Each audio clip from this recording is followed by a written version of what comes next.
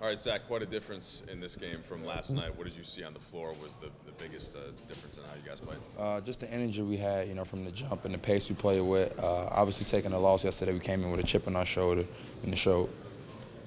Individually, you had a really efficient night shooting, some off the dribble, some getting to the rim. What were you looking for on that end of the court? Like I said yesterday, just trying to be confident, trying to find my spots, playing the floor of the game.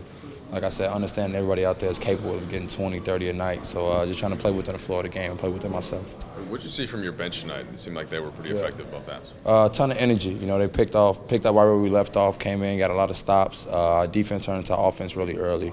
I think they helped our offense out a lot, actually. What did you make of the defensive pressure, especially from the point guards? It was great.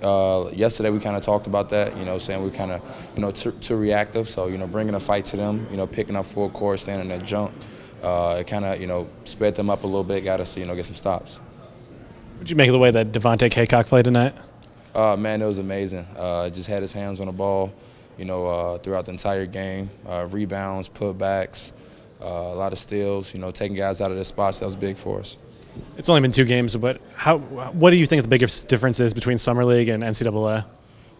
Just the pace and obviously the physicality of it, Everybody's here, a good athlete. So, just trying to find what you do best and, just trying to play, within yourself.